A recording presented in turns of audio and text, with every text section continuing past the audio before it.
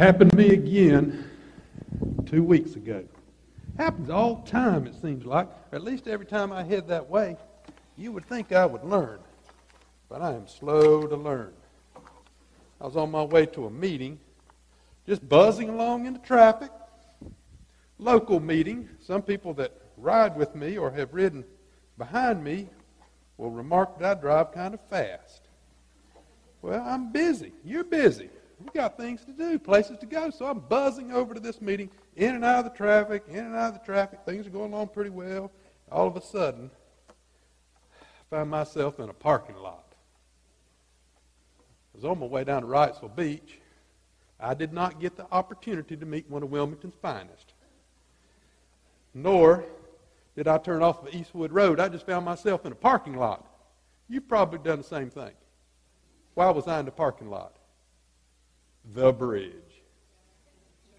The bridge.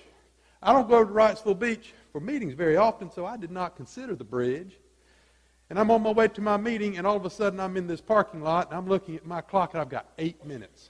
8 minutes before the meeting starts. Now, I'm excited about getting to this meeting, but I have found myself in the waiting room. The parking lot. What do you do when you find yourself in the waiting room? I'll tell you what I do. There are several things that cross my mind. First thing I usually do is I get mad. How about you? You ever get angry sitting in the waiting room? You're busy. You got things to do. You got a schedule like I've got a schedule. Important schedule. Don't have time for the waiting room. Get ourselves in a waiting room mess, we can get angry. Tend to mutter some words maybe under our breath. If you're sitting in that parking lot, you begin to have bad thoughts about that bridge tender. He opens that bridge every hour, on the hour. Whether he needs to or not, just opens that bridge. Like he had no idea what your schedule is, and you're just sitting there. I sit there and I look. I think there must be a tall mast that's going to pass by at some point. Nothing passes by. He just saw me coming. Raised the bridge. When we get angry like that, at least I realize that no matter how perturbed I get, he can't hear me. He doesn't know my thoughts. He's not going to lower that bridge just because I want him to. We're just there, waiting in our anger. We can wallow around in self-pity. Not that that changes anything, but sometimes I find myself floundering around in this feeling of pity and sorrow, this prison I create for myself. Doesn't make me feel any better, doesn't change my circumstances. Maybe self-pity changes your circumstances. Usually doesn't cause the clock to move any quicker. Sometimes we can point the finger, blame at someone. You know, that helps. Blame it on someone else. Adam said, Eve caused me to do it. As a parent, my children have heard me say a few times, if you had done what I asked you to do, have you ever said, hey, it's not my fault. I hate things are like they are, but it's not my fault. Sometimes when we end up in a mess in that waiting room, it doesn't change anything, but it makes us feel better to point our finger at someone else. It's their fault. We can give up. Just give up on the journey. Just look at the clock and say, you know what? Just not going to make it. I'm just going to give up. Let you all know something now. Saturday night, flotilla, Wrightsville Beach. If you want to see it, go early. More than once, I have sat and watched the moon begin to rise and turned around and went home and watched it on WECT at 11 o'clock. Just give up. Give up on the journey. Throw in the towel. Some people do that in the midst of all types of circumstances. They just quit. They quit on themselves.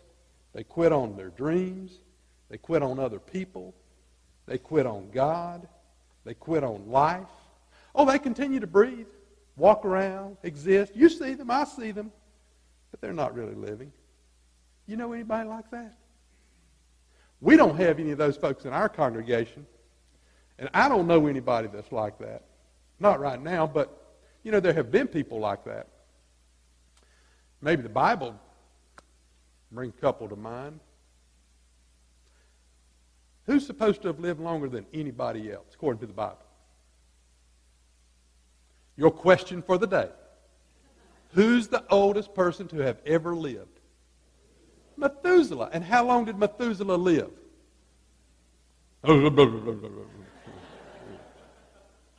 Bible says 969 years. My wife asked me, do you think that they had calendars the same as ours? I said, baby, I don't know, but 969 is a long time, no matter how many months they had in the year. This is what the Bible says about Methuselah. Methuselah lived 187 years and begat Lamech. And Methuselah lived after he begat Lamech 782 years and begat sons and daughters. And all the days of Methuselah were 969 years, and he died. That's it. World famous. Lived longer than anybody else. 969 years. And he died. Does that not disturb you? Would you hate to live 969 years and begat and begat and begat? And that's it? How disappointing. How tragic to have lived that long and never lived at all. When we find ourselves in the waiting room, we could use some more positive things to do than get angry or create this pool of self-pity or give up or point our fingers at other people, blaming them.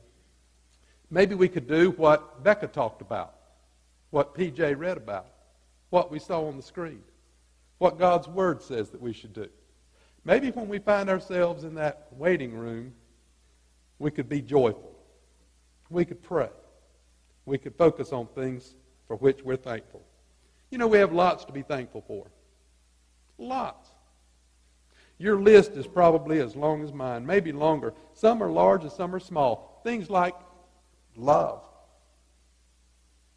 faith, family, friends, food, freedom, coffee, bacon, sight, First Baptist Church, sunshine, rain, paper cuts. Paper cuts. Why should we be thankful for paper cuts? Have you had one lately? Got one this week. You know what it reminded me of? It reminds me that even when one tiny part of our body is in pain, the whole body suffers. Think about that. When one tiny part of this body is in pain, the whole body suffers. When one tiny part of this nation is in pain, the whole nation suffers. Paper cuts. Something for which to be thankful. If you and I have corresponded in writing, you know that after most of my scribblings, there's a word that appears. Hopeful. I always put that word out there. Hopeful. It's not by accident. It's intentional. I put it out there to remind myself that I am to do what the writer of 1 Thessalonians said. Be joyful. Pray continually. Be thankful for things, no matter how good or bad they may be. Be hopeful. The intentional part of that is to remind myself and to share that word of hope with you as a congregation, as a people, all the people that I encounter every day. Try and remind them to be hopeful. A dictionary definition of the word is the feeling that what is desired can be had. But when we mix it up there at the recipe of God's word, I think hope becomes something else. The Apostle Paul recorded that along with faith and love, hope is one of the three things that remains forever. I like the way the poet Emily Dickinson defined it. She wrote it this way: hope is the thing with feathers that perches in the soul and sings the tune without the words and never stops. Wouldn't that be wonderful? Hear that again. The thing with feathers that perches in the soul and sings the tune without the words and never stops. In my 57 years, I've found that the word, the feeling, the attitude of hope appear in some unlikely places.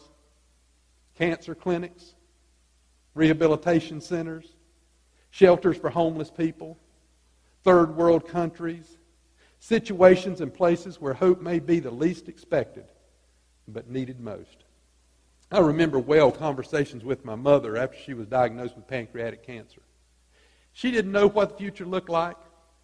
My mother liked to look good. She didn't know what she was going to look like. That was a concern for her, going through treatment and surgeries and things like that. She didn't know how many Thanksgivings she was going to have or how many Christmases she was going to have, how long she was going to spend with us. But she was hopeful. And she continued going forward in the midst of her tragedy until she was received into the arms of her Lord and Savior, Jesus Christ. And for that, I give God thanks. I remember well those conversations as she would sit and she would say, you know, I may not be with you much longer, but I'll be with God. And that makes everything okay. Because I know one day you will be with God too. When you hear that there's a 1 in 10 chance of recovery or victory or survival, that's when hope kicks in. When the world screams out, you have no chance, forget it, that's when hope kicks in. You've lost your job.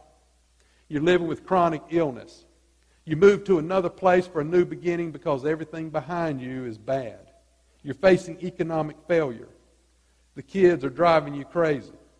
Your spouse just walked out on you.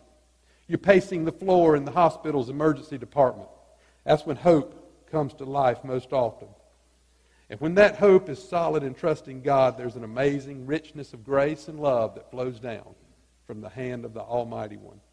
The Apostle Paul wrote, God says, my grace is sufficient. Now there's some cynics that would say, oh, Jim, you're a pastor. You have to preach that pie in the sky stuff.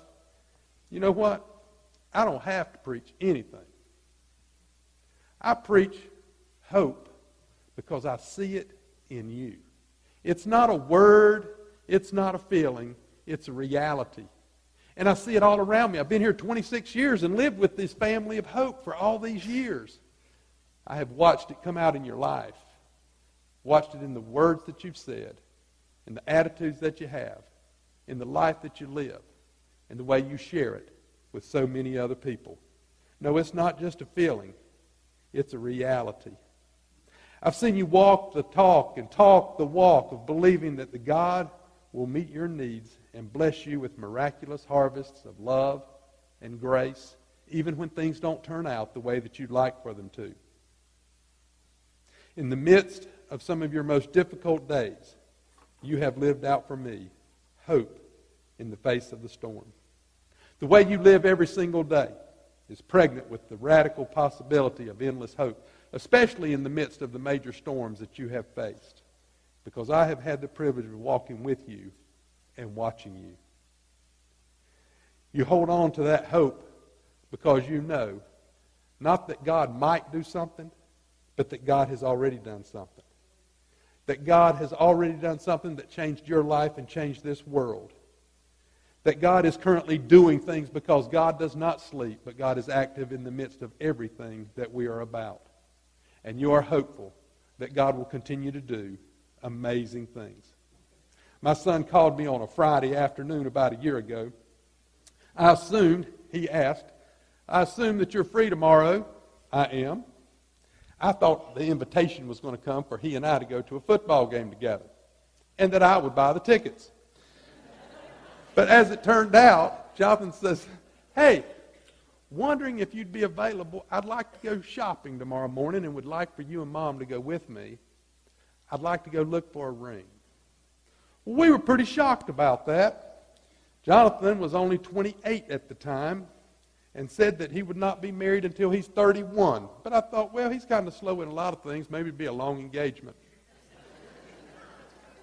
It was not a long engagement, and he knew what he was looking for. My wife and I went with him on that Saturday morning. Been a long time since I've been to the jewelry store looking for diamonds. We got there, and the lady was wonderful. The jeweler was terrific.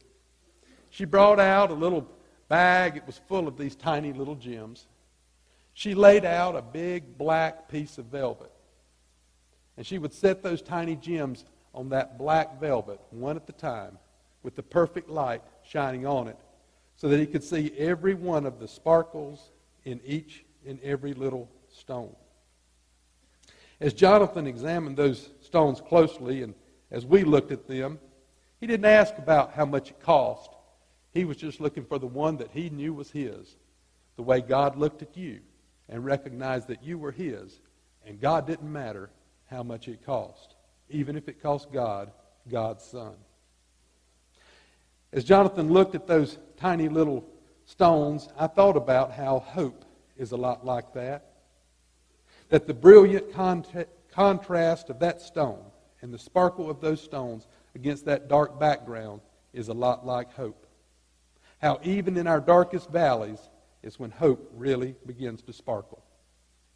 Henry Sloan Coffin was a much better preacher than me, and that's why he was the preacher at the Riverside Church in New York City for many years. He preached this about hope and waiting. Waiting often reflects the cruel darkness and the magnificent light that seem eternally to be at the heart of divine and human encounters. Waiting often reflects the cruel darkness and the magnificent light that seem eternally to be at the heart of divine and human encounters. Jesus summed it up in a lot less words.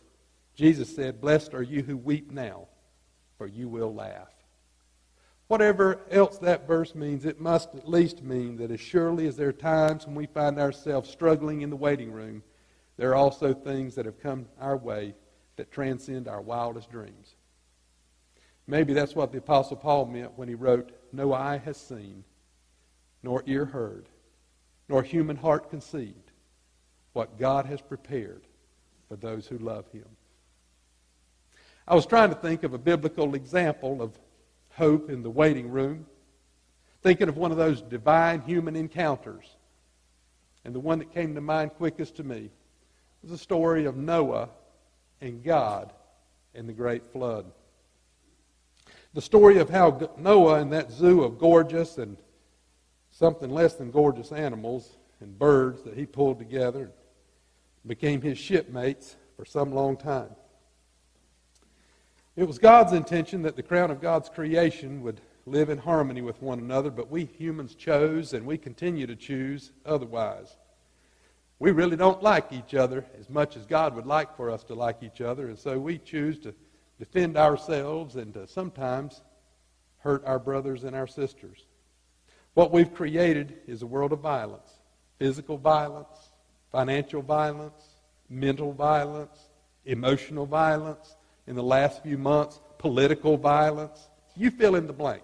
There's plenty of it to go around. The wickedness and the willful ignorance is surely a lot less than what God desired for us way back then or today. I have a great aunt, Aunt Shelby. Aunt Shelby lives with Jesus now, and I'm so glad because she so wanted to go live with Jesus. You talk about being frustrated and waiting. This woman was so frustrated that she had to live here for as long as she did. She was always waiting to get to heaven. Aunt Shelby used to say, "You know, baby," when she had that little snuff in the bottom of her lip as we'd sit on the porch, she said, "There ain't no doubt in my mind. Gabriel's up there barking at God right now. Just let me blow the horn. Just let me blow the horn, God, and end it all. Just let me blow the horn." Kind of like those disciples. You know, Jesus' band of brothers. When they passed through the town of Samaria and they were looking for a place to stay. And the Samaritan said, not in our village. Remember how the Samaritan said to Jesus, let's just rain down fire on this place. Burn the whole place up. Jesus had a different idea as to what we needed to do when there was no room at the inn. You know, God had an idea of what to do when there was no room at the inn. But that's a story for next week and next month. So we'll get over there then. Let's get back to Noah for now. Here Noah was in the midst of an awful situation. Certainly God was frustrated, Noah was frustrated, and all of humanity was frustrated, and God was ready just to wipe everything out. But you know, there's a short little verse there in Genesis chapter 6, verse 8 that says, but Noah found favor or grace in the eyes of God. Noah, of all people. You see, Noah made faith in God more than just a one-day-a-week exercise. He was convinced that God loved him even though things weren't so good for him.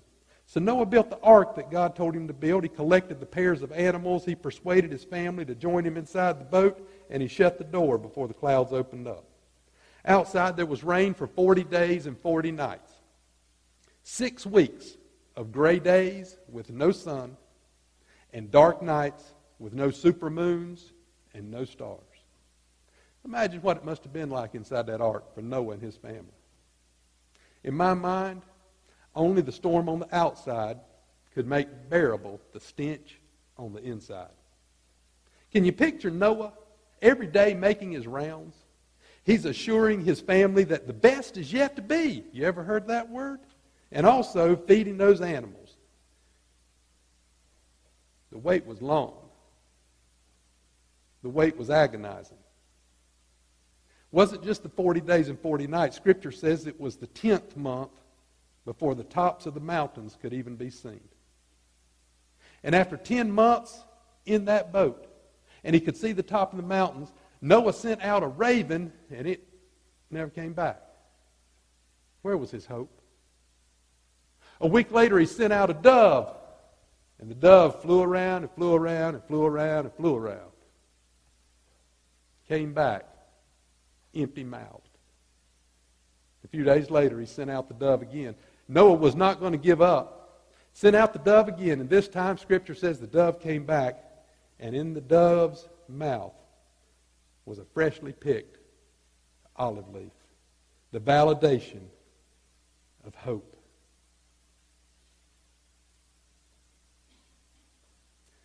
When Noah saw that bird come back, and he saw what was in that bird's mouth, he must have wet his pants. Tired of water all around him, but there's no doubt, I'll bet he wet his pants. God promised to never destroy the earth again. And you know what? God doesn't have to. Why? Because the crown of God's creation is doing a pretty good job right now. And if we aren't doing a pretty good job right now, at least we've got the potential to do it, don't we? God doesn't have to destroy what's around us. We can do it for ourselves. Unfortunately, after that long wait, and after Noah's pants dried out, after he had been saved from himself and from the flood and from his neighbors and from the animals and from his family and from the stench, what did Noah do? Noah got drunk. Yeah, read Genesis. Noah got drunk. Not to celebrate what he'd just been through, but because the present and the future looked so overwhelming to Noah, he couldn't stand the reality of it. Folks, these may not be our best days, but now is not the time for us to get drunk on the liquor of power or the alcohol of retribution or the sweet wine of blame or the microbrew of self-pity. This is the day to hear the hopeful words of God. Hopeful words from the Apostle Paul that said we're to be joyful and we're to pray continually and we're to give God thanks in all circumstances. And a hopeful word from Peter. Some would say he was Jesus' best friend, but I think you are. And Jesus thinks you are too. This is what Peter wrote to us. Humble yourselves under God's mighty hand, that he may lift you up in due time. Cast all your anxiety on him because he cares for you. Be alert and of sober mind. Your enemy, the devil, prowls around like a roaring lion, looking for someone to devour. Resist him. Stand firm in your faith. And the God of all grace, who called you to his eternal glory in Christ, after you have suffered for a little while, will himself restore you and make you strong, firm and steadfast. To him be the power forever and ever. Amen. Will you pray with me? Loving God, forgive us when we pause for just a few days a year to give you thanks. Forgive us, God, when sometimes we think that we have built this great world on our own. And we pat ourselves on the back for what we have accomplished. Forgive us, God, when sometimes we gather even to worship. We say we do, but sometimes, Lord, we gather not to worship but to get, because we always want a little more. Thank you, O God, that you have an endless supply of grace and love, joy, and that you have provided for us, God, the opportunity and the hope of eternity with you. Lord, we thank you for your Son Christ that walks among us, lives within us, invites us to join him, not just in mission and ministry, but in love and grace. To him be glory forever and ever. Amen.